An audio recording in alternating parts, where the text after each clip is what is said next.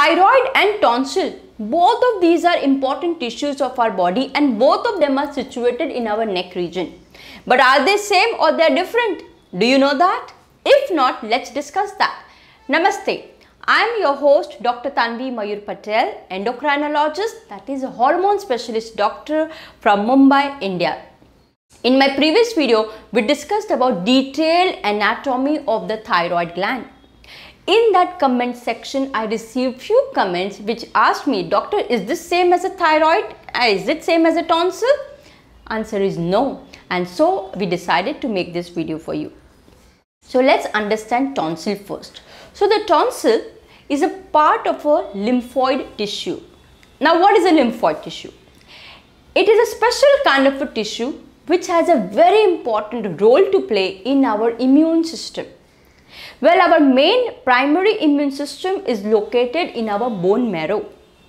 But besides that, there are secondary lymphoid tissues and your tonsil is one of it. Now, what does this tonsil do? Now, these tonsils helps in our immune protection. Now, these tonsils, by the way, there are 4 different types of the tonsils. And what are they? The very first one is a pharyngeal tonsil. Second one is a palatine tonsil. Third is a tubal tonsil. And the fourth one is a lingual tonsil. When anyone has a tonsil infection, we usually pertain that to pharyngeal tonsils.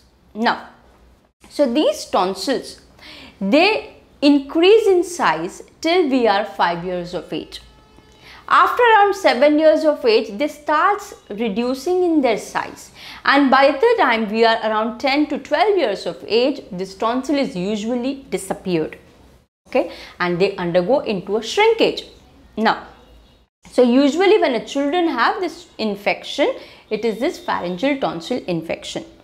Now on the tonsil, the surface of the tonsil cell has a very specialized cell called as a M cell.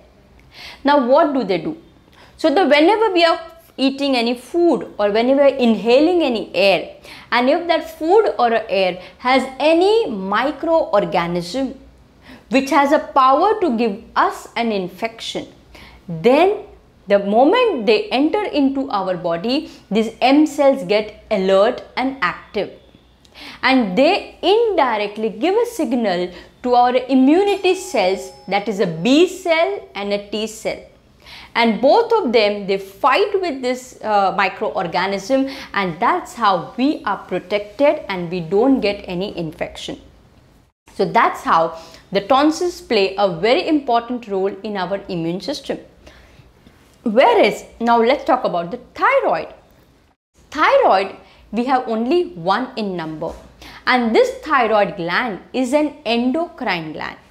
Now endocrine glands are the one who has a power to secrete a special chemical called as a hormone, and these hormones are secreted inside the blood. Now we have one beautiful butterfly shaped gland which is also called as a H-shaped gland, and this thyroid gland are usually one in number. And where are they situated? They are situated inside our neck region. In our neck region, we've got a windpipe, also called as a trachea. So just in front of this trachea, this thyroid gland is situated. Now, this thyroid gland secretes 2 important hormones called as a T3 and a T4 hormone.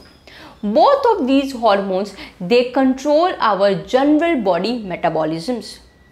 Besides that, your thyroid also makes another hormone called as a calcitonin, which controls our calcium level in our body, and that will indirectly help in our bone development also. So though thyroid and tonsils are in our neck region, they do not have any similarities with each other. Alright, if you have got any good information after watching this video, please click on the like button. And if you want to watch more hormones related video like a diabetes, thyroid, hormones, you can subscribe to my channel. And if you click on the bell icon, you will be notified the moment I will upload a new video. And if you want to have any paid consultation, this number is mentioned in the description box and my staff will help you for that. Thank you for joining me till now, and I wish you great health. Take care till we meet again in our next video. Till then, namaste.